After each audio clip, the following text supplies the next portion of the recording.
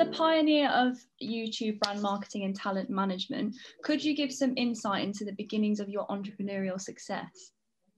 Yeah, sure. So a while ago now, I started OP Talent, which is our management agency, about 9 years ago now.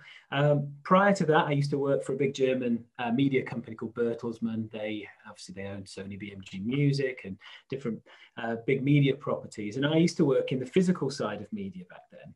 And this is where it all came about. I used to be sales director of a division which did manufacturing. Germans are obviously very well known for their great manufacturing. And our business was with in the gaming industry, actually. In fact, the work we did was printing and pressing optical media, i.e. CDs, DVDs, Blu-ray discs, you name it.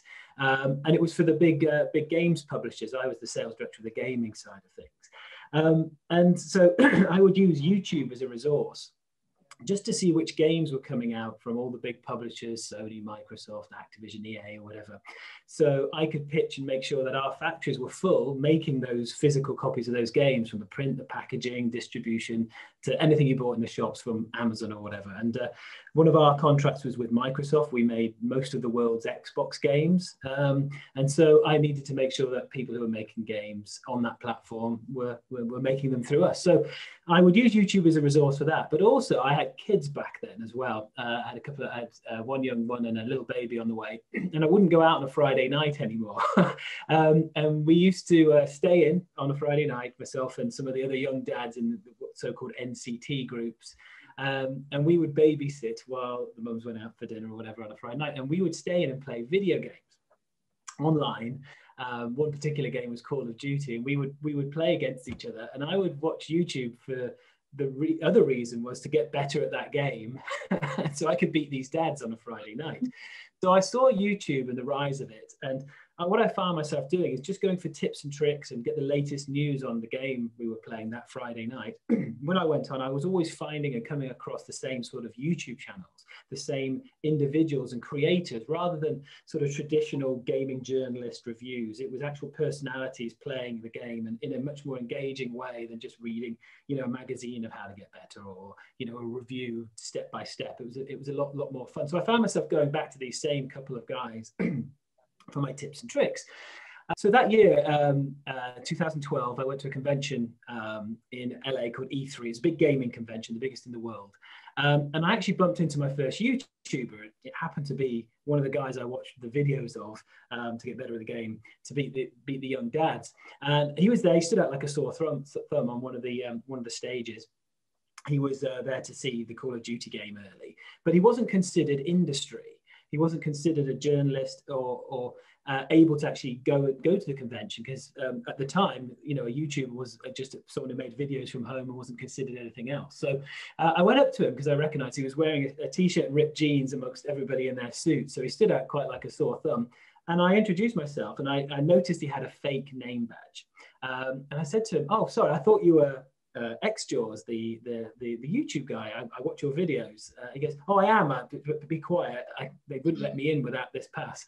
So he managed to get in. I mean, move on a couple of years, and people like him are actually running those shows, hosting them and promoting them now for big sums of money. So how it moved from not being allowed in or considered industry was quite remarkable, really.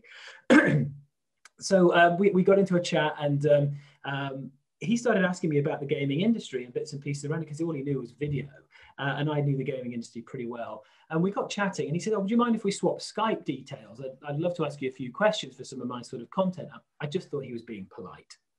But we swapped the details. And as I held up my phone, he saw I had an iPhone case on the back, which he liked the look of, which was a Call of Duty iPhone case, which had just been given in a meeting, as it happened. It's worth $1. It was just a giveaway for the show. He says, "Oh, how'd you get one of those?" And I said, "Well, I've got a spare one if you want it." And I gave him the spare iPhone case.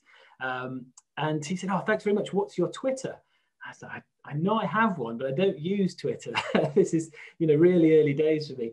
I think I had one follower who was my wife. And anyway, I had the app, so I opened it. I said, "Oh, here it is. Here's my handle." He said, "Thanks, great." And he tagged me a thank you with a photo of the phone case, hashtag E3 2012. And I gained nearly 1,000 followers off that one tweet within like 2 days.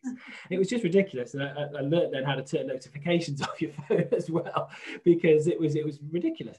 So I saw that sort of influence, and it was all these Call of Duty gaming community fans who were his fans asking questions like, well, what's E3? How did you get to see the game early? How do I get one of these iPhone cases? Because it's a real collectible. It was all a bit alien to me. Anyway, I didn't think anything of it. He walked off, and he had a meeting. It wasn't with any of the big exhibitors there. It was just with a guy who looked a little bit shady in the corner of the room with a rucksack. I remember his face, very well, vividly.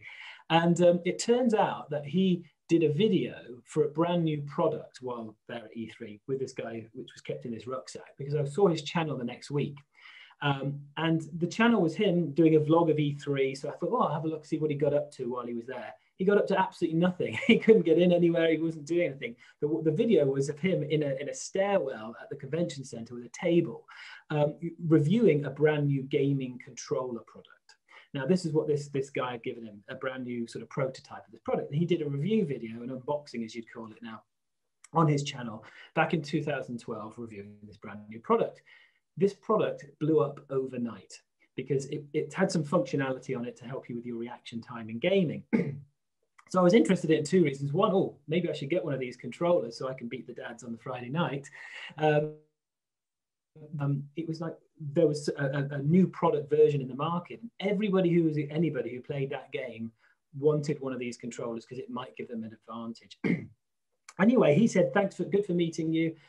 He said, he Skyped me actually that week as well. I said, oh, lovely to meet you, stay in touch. I was like, oh, well, that's brilliant. Thanks so much. Thanks for the followers on Twitter. I said, oh, by the way, how do I get one of those controllers? Because I'd love to try one out. And he introduced me to the only employee, the founder of that company, who kindly sent me one.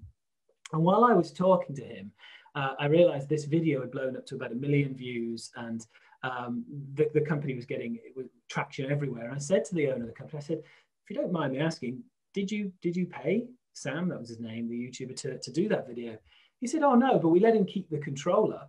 I said, oh, that's great deal for you guys. And we started speaking about, well, maybe you should incentivize him to actually keep using it, keep promoting it, and sharing links in video descriptions and on Twitter to see if he can help build you again. He said that'd be a great idea. So we worked out sort of an ambassadorship deal for him. I was like, I didn't even work for him. I wasn't his manager.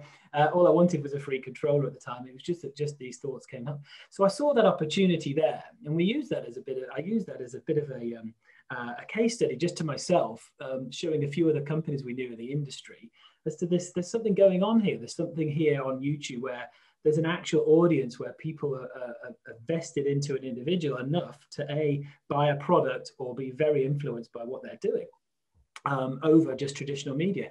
And so that's where those sort of things started. I also then, the following month, there was a convention in Germany called Gamescom, which we exhibited at. And because of all my new Call of Duty Twitter followers, everyone was asking what happens at this convention? Are we able to go and see this game early and play? And one of the guys who tweeted about this and had followed me from that free iPhone case tweet was a guy called Ali A. He's still one of the biggest YouTubers in the world, biggest gamers. He ended up being our first client as well. And he actually said, well, how do I get to this event and get in the game? Well, we exhibited there. So I just replied to him privately and said, well, you can have a VIP ticket and I'll get you front of queue passes, and by all means, just hop over. And he said, you know what, I think I will. And I met him off the plane, and we hung out a little bit and played some games in between meetings. And by the end of the week of him walking around and bumping into loads of people I knew and introduced him to, he looked at me and he saw the opportunity himself. He said, you know what, I need an agent. There's such opportunity in this business. And the penny just dropped for me that I was in the middle of this physical digital shift to YouTube, A, for personal use, but B, because I was interested in the gaming side as well. Plus seeing these YouTube personalities, also knowing pretty much every tech and digital peripheral brand in the industry, I thought, you know what, I could actually just make a few calls here and see if there is actually something here. And that's really where it began. Having managed some of the biggest influencers of today, why do you believe these individuals are so popular, and how can businesses translate such methods or techniques to their own success strategy? Well, it comes down again to engagement and the organic nature of the content and how they engage with their followers. They're far more readily available in the eyes of their fans than somebody they have to wait to watch a football match on a Saturday or wait for a TV show scheduled to actually be able to see them. YouTube never goes anywhere. Social media never goes anywhere. It's always on. And they're there and available and accessible, even if it's just through the content they're putting out there. I think this engagement and popularity was highlighted best in 2015. That's nearly 6 years ago now, and obviously it's coming even further since then.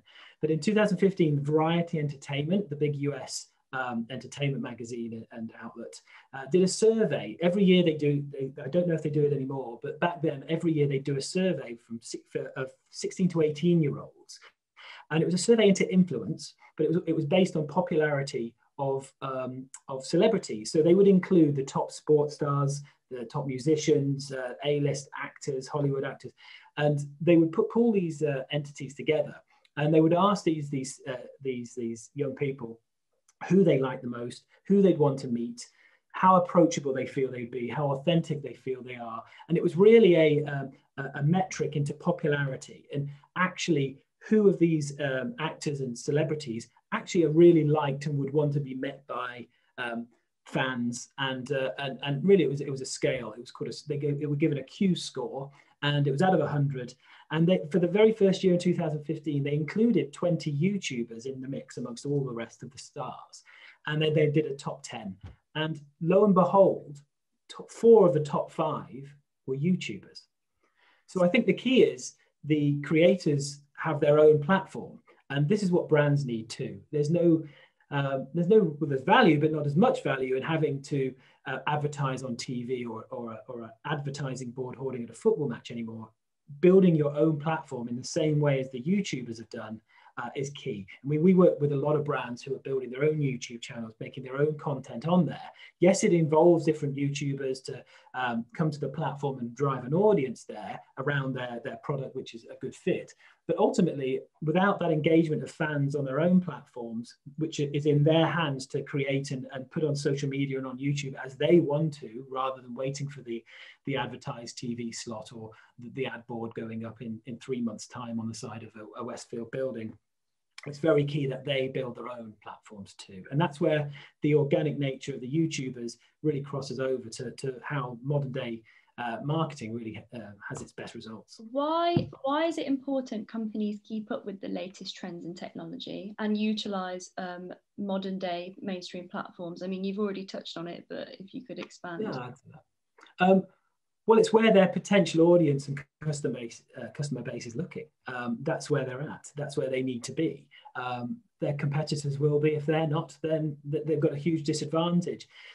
One particular case study which comes to mind again in this space is a very well-known automotive company. I'll say the name, Porsche.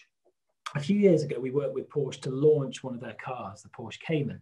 And instead of it being a TV campaign or an ad-driven thing, they worked with us and Google to create a YouTube video instead. And it was a great video. And the one thing it was lacking, though, was a YouTube personality to harness the YouTube audience. Otherwise, it wouldn't have got as many organic views.